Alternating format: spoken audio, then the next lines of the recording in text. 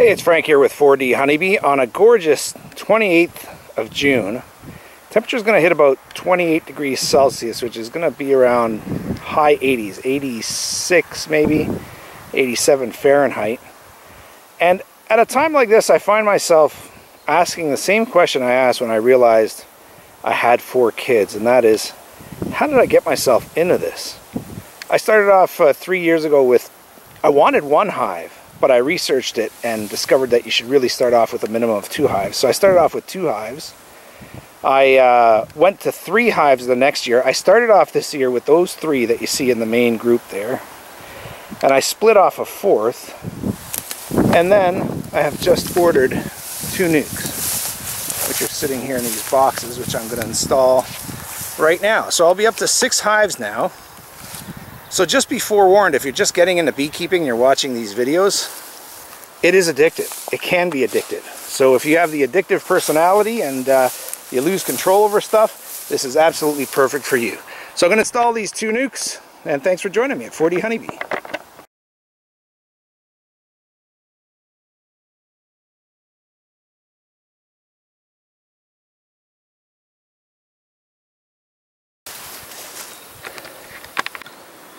Okay, so I'm back and I'm ready to install the first one. This is going to be hive number 6, I guess.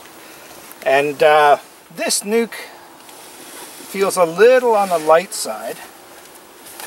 So I'm going to see if I can undo the tape and open the door just to let them fly a bit. And if not, I will just let them go. Hey, I found my hive tool. Remember I lost it in my last episode? Well, I found it. It was right where it's supposed to be. Now, it fell on the ground pretty close to, on the trail basically leading back to my car. So, don't know how it got there, but I've got it, and now I've got spares. Just trying to see if I can open this without undue violence. And it's funny, it's open and they've got the bees that have passed away recently right at that door. So while I'm here, I'm just going to quickly open the other opening to the other box so that those bees can get flying too. So I'll just put you on pause for a sec.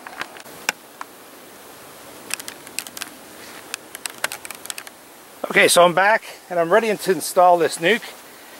And I'm going to more or less keep it pretty simple. I actually forgot to bring my other... it's a 4-frame nuc, and I forgot to bring the filler frames that go on either side of this, but it doesn't matter. I'm gonna be away for a few days, but they shouldn't be able to do too much harm in those few days, so I'll get them going probably on one side of the hive, and then bring in the filler frames after. Right now the prime mission is just to get them in there. It would be nice to spot the queen. Should be relatively easy to do on 4 frames. Just check their resources and set them up for feeding. Again, I'm not prepared to feed them today. I've got some pollen patties, but I don't have sugar water set up yet, so I'll have to come back to do that another day. So primary mission today, set them up, hope that they have good resources, top off those resources if needed, and hopefully spot the queen, spot some eggs. So here we go. It's the big reveal. Okay, so far it's nice to look at. Now, with all this burr comb here, probably means they've been in this nuc box for at least a couple of days. There's a decent amount of bees so far. It's not bad. Looks like bees are covering all 4 frames and then some, so that's good. Gonna look for the queen on the lid here first of all. Let's see, let's put this camera right here.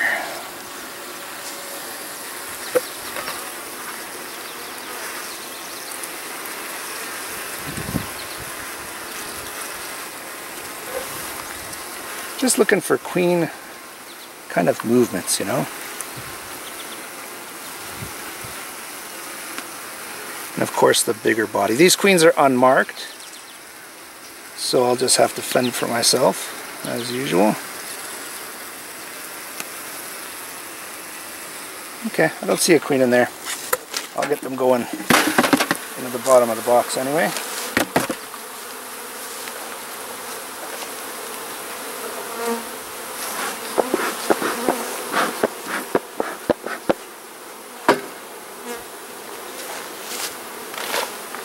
And let's see what the first frame should be. A resource frame, so it should be a honey frame. Just bringing it up nice and slowly so that I don't roll that queen. You can see it is a frame that's pretty good with honey, nectar, and still some room for them to fill up. So that's the very outside one, so it's usually the least drawn one. On the inside you can see there's a little more in the way of resources here. So it's a good honey frame.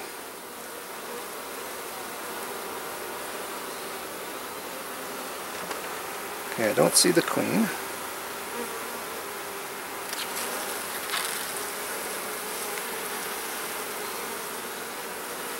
Nope.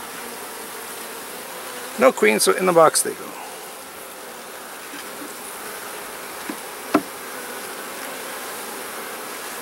Okay, next frame. Next frame there should be some brood on.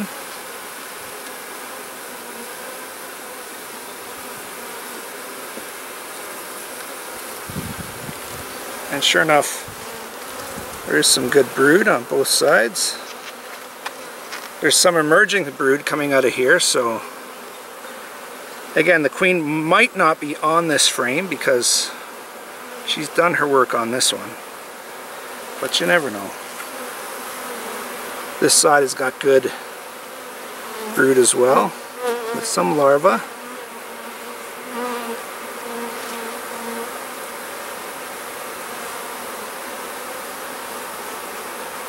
Come on, queen, where are you?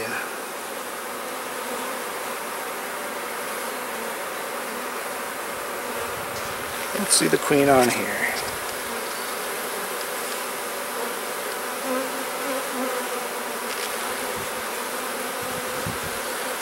Okay, we'll keep looking. Good frame though. Next frame should be more or less the same thing. Should be a frame with good good brood on it.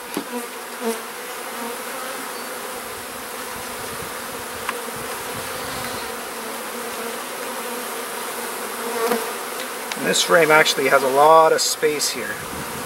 A lot of laying space, so this might be a good frame to find the queen. Let's just smoke them a little bit. Hopefully they'll enjoy their new home.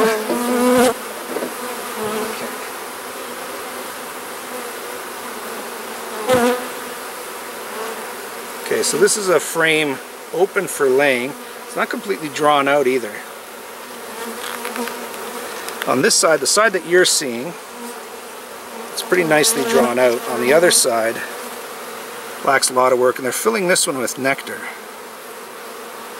Let's have a look for the queen here. Don't see her. How about on this side?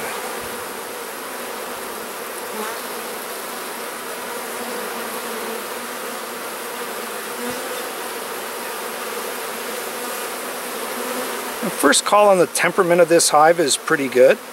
There's a lot of bees flying, but it's because they've just been released. They've been in that nuke box for a while. And none of them are bouncing off my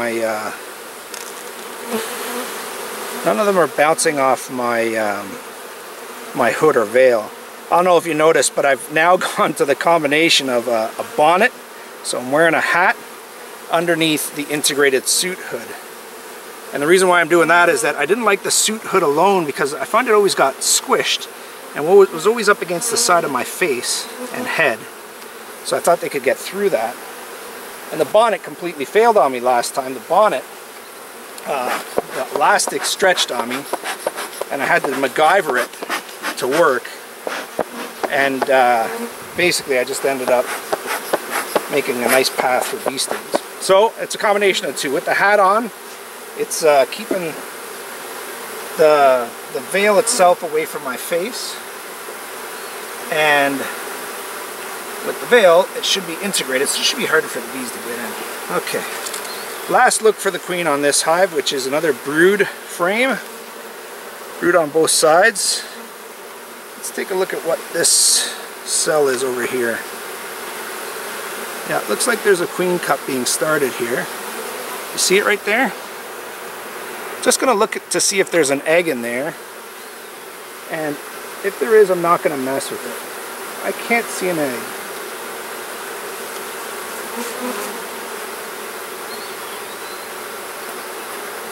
Yes, there is an egg in there. There is an egg in there. There's larvae here. Let's see if I can spot another egg. More eggs. Yeah, there's eggs on this frame. Which means I'm not going to mess with it. I'm going to leave it for a few days and come back and see what they're doing with it. Now again, it would be good if I could spot the queen. I don't believe this would be the first hive or nuke that I've set up that either immediately went queenless or was already queenless when I put it in. So that can happen, obviously. And it leads to great difficulties. There's some drones in here.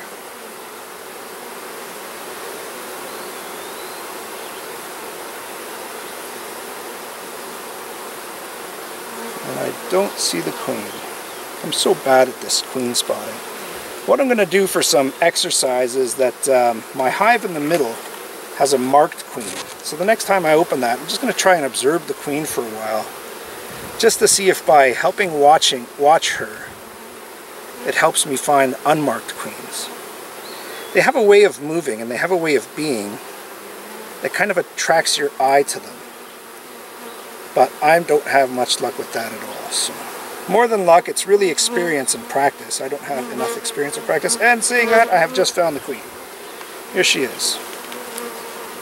Okay, now don't lose her. Where'd she go?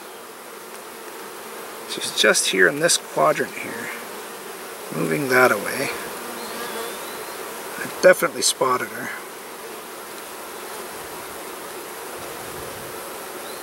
Let's see if I can find her again.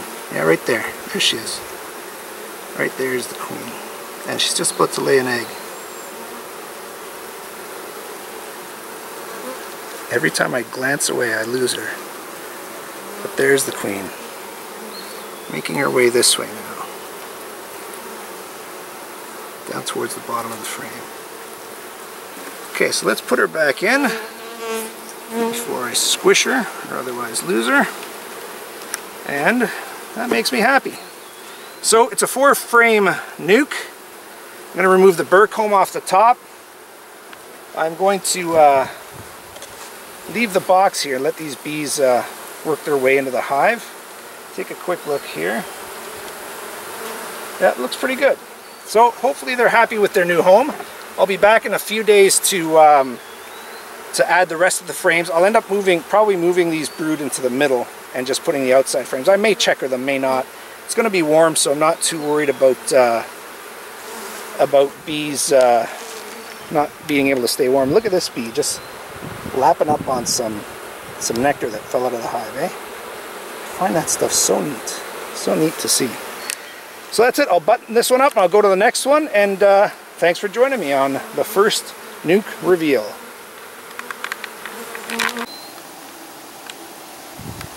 Okay, it's Frank here with 4D Honeybee, and just installing my second nuke of 2018 to bring my total hive count up to 6.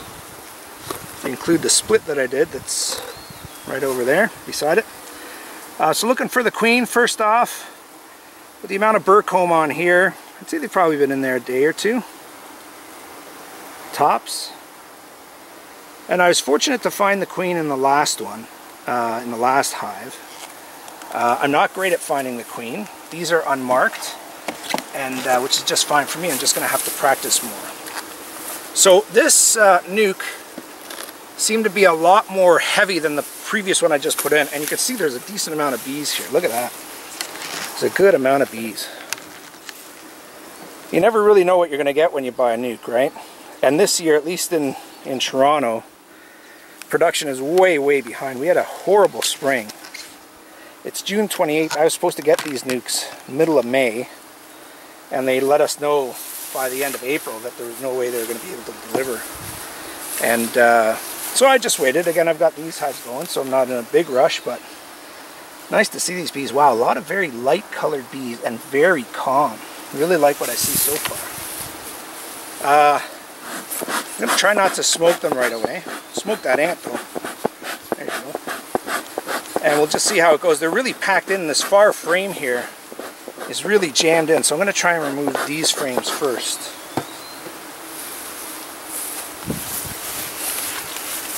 You know what? I'm going to actually grab my frame puller, because with these boxes, you can only pull them straight out, and that's what frame pullers are made for, right?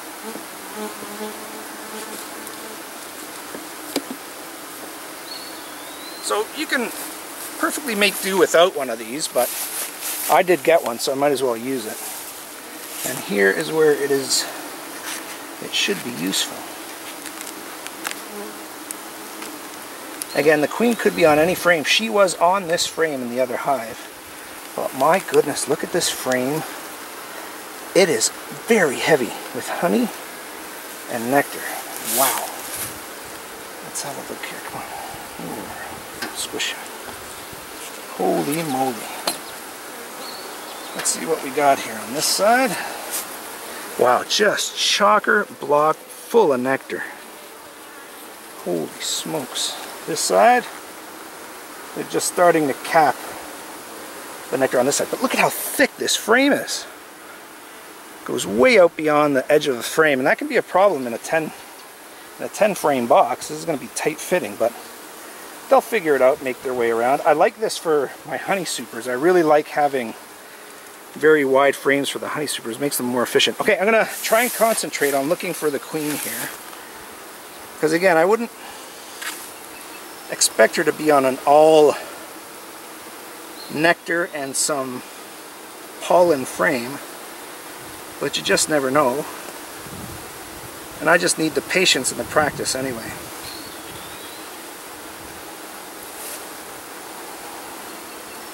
So just looking for the way she moves. Not that many bees in this nuke, in any nuke really. So you should really be able to spot her and big drones, because they kind of stand out like sore thumbs. Well, I don't see any queen type of movement here, so I'm going to put this frame in.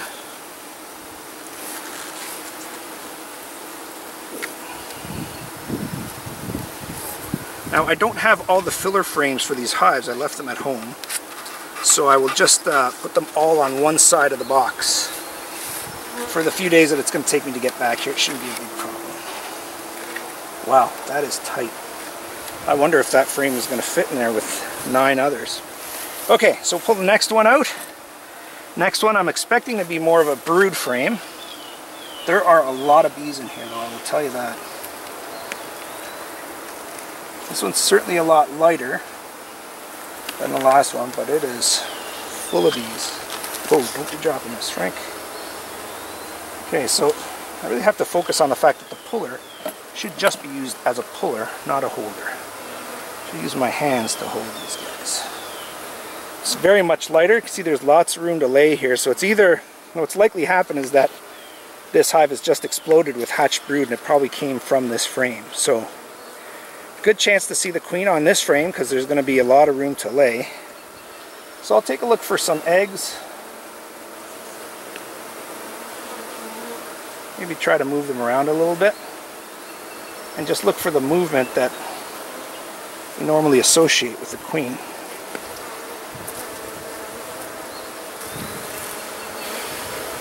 Just blowing them a little bit to get them moving.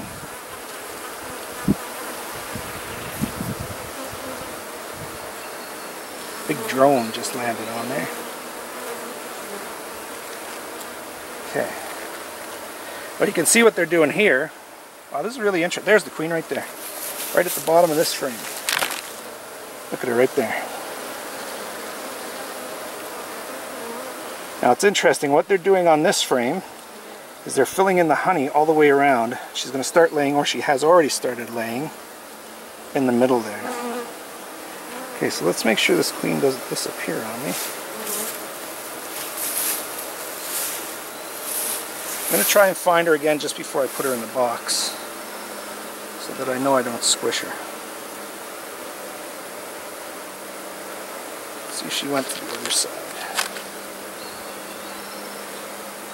There she is, yep, she's right here on this side, right at the bottom corner. See her moving around? Right there, moving towards the edge of the frame right now, moving up towards my hand. Lovely. Okay, I'm going to put her in. Don't want her to go anywhere. Right on the edge here, which I don't like.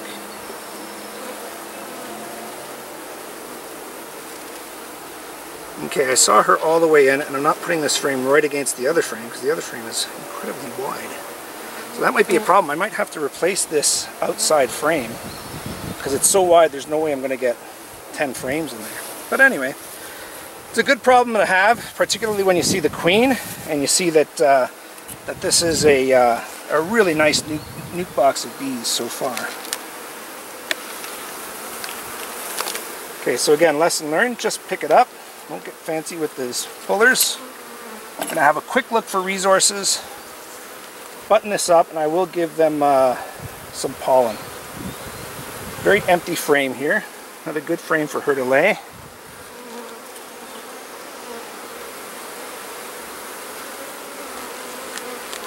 She was one big fat queen, a big healthy looking queen. Another frame wide open for her to lay, which is good. That's what we want. We also want resources in here. There's a lot of honey in that first frame. And there should be honey in this last one too. Let's see. It's hard to lift these guys out without the smoker. Okay, easy, easy. There we go.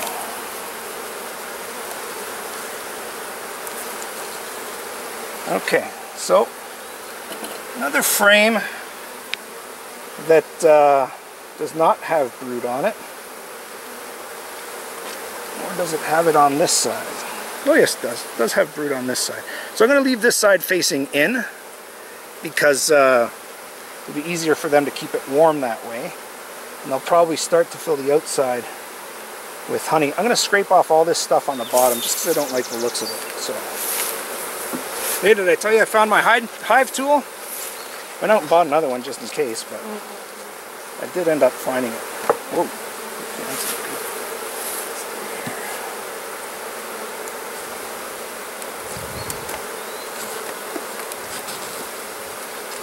good. I will pick up that honeycomb. I'm going to devise a way to melt wax right out here, so I just drop it in like a black bucket or something and always have wax melted here because it's too much of a pain to take it home. Okay, so I've brought the brood back in to face the bees there. It's probably a better positioning. I'm not going to mess too much. I'm not happy with the positioning of these frames, so I might have to do some work on that next time out. I'm going to leave them some pollen. And that's about it. I'm going to leave this frame, this hive to go. That's 2 new hives, which brings me up to 6 in total for 2017. Thanks for joining me at 4D Honeybee.